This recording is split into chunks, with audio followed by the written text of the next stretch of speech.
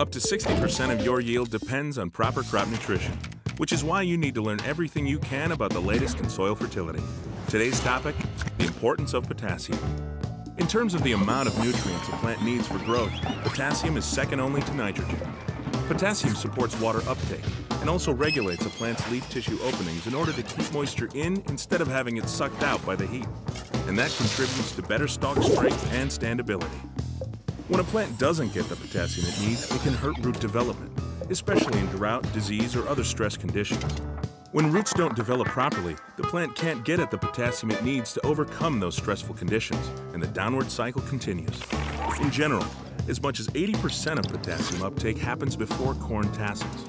But because potassium moves slowly through the soil, the remaining 20% that today's high-yielding corn plants still need at the end of the growing season may no longer be available. Apparently, that lack of potassium is starting to add up. 4.5 million soil samples taken since 2005 from all over North America show that more and more fields are simply starving for potassium. To dig deeper into the science of crop fertility, start here at cropnutrition.com from the Mosaic Company.